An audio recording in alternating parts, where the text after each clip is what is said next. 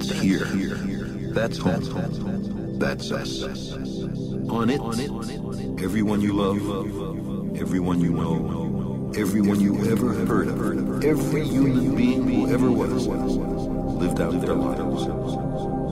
The aggregate of our joy and suffering. Thousands of confident religions, ideologies, and economic doctrines. Every hunter and forager, every hero and coward, every creator and destroyer of civilization.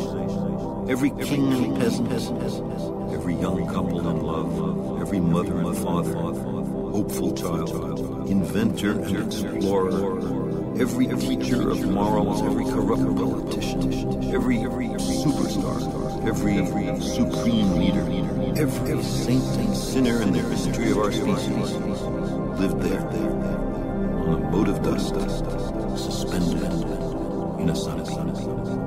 The earth is a very small stage in a vast cosmic arena. Think of the rivers of blood spilled by all those generals and emperors, so that in glory and triumph they could become the momentary masters of a fraction of a dot. Think of the endless cruelties visited by the inhabitants of one corner of this pixel on the scarcely distinguishable inhabitants of some other corner. How frequent their misunderstandings, how eager they are to kill one another, how fervent their hatred. Our posturing, our imagined self-importance, the delusion that we have some privileged position in the universe, are challenged by this point of pale light.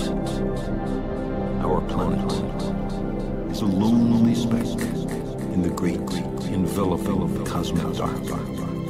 In our obscurity, in all this vastness, there is no hint that help will come from elsewhere to save us from ourselves.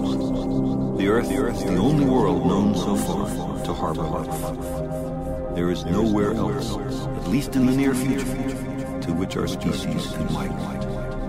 Visit? Yes. Settle? Not you. Like it or not, for the moment, the Earth is where we make our stand. It has been said that astronomy is a humbling and character-building experience. There is perhaps no better demonstration of the folly of human conceits than this distant image. To me, it underscores our responsibility to deal more kindly with one another and to preserve and cherish the pale blue dot, the only we've ever known.